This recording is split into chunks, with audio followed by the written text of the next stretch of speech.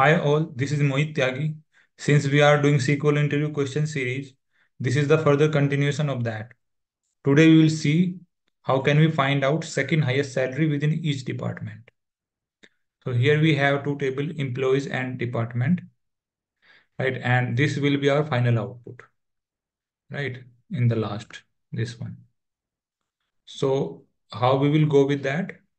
First, we will use these two table and we need to get the department name, right? Out of this department table. And we will use the department ID in the inner join, right? So after getting the inner join output, we will use the row number, right? Row number is a window function which will give us a unique number based on the criteria. So that criteria we will be used based on the partition by department name and order by salary into descending order, right? So that in each department name, we will get a unique number, right? Same for HR and same for marketing, right? After that, we can use the where condition where we can choose the R number is equal to 2 so that we will get the second highest salary, right? So this will be the process. Now we will follow the same process in SQL. So let's jump into the SQL. So since I have already created the table and inserted the data, so I'm just sharing these commands for you so that you can try this at your end, right?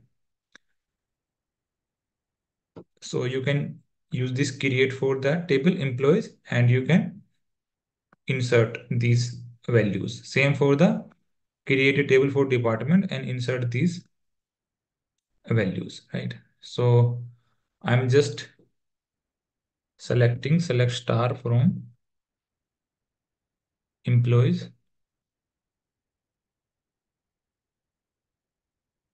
right? If I will run this, so we'll get this same for the department.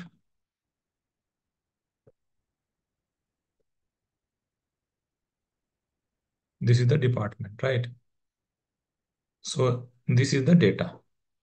Right now, we will use the inner join so that we can get the department name from the department table. So I'm removing this. So select, and I'm taking the alias for the table name, right? T1 dot star. So that will be employees table T1 and T2 will be the department name. T2 dot department name.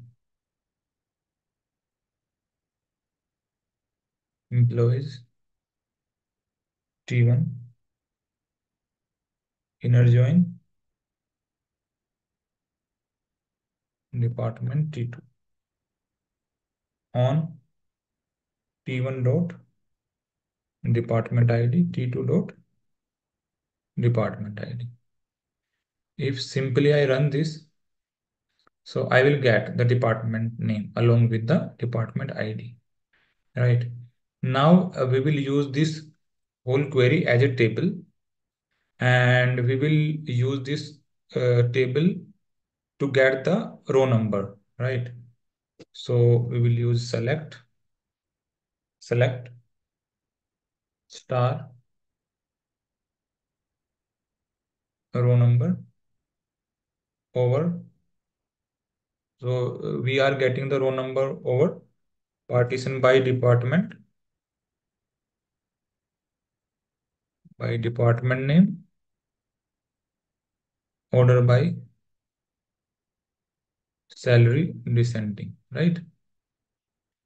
As rnum. So I'm giving rnum as a field name, which will give us the unique number from,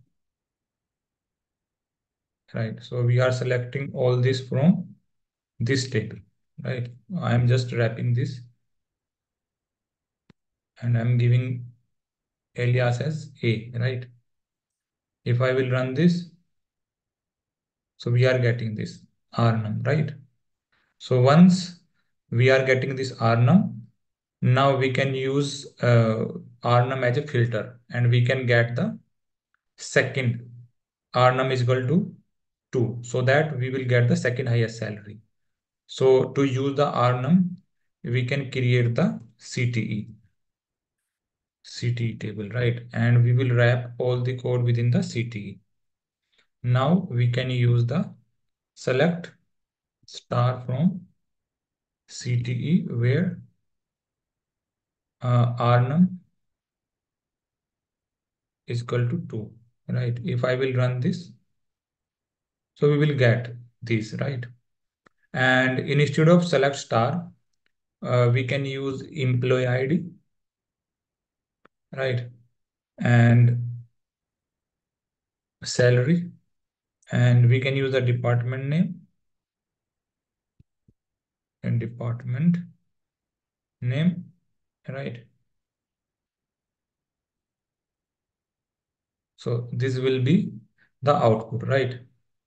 So that's how we can achieve this, right? So that's all for today's session. Thank you so much for watching this video. Have a nice day. Bye.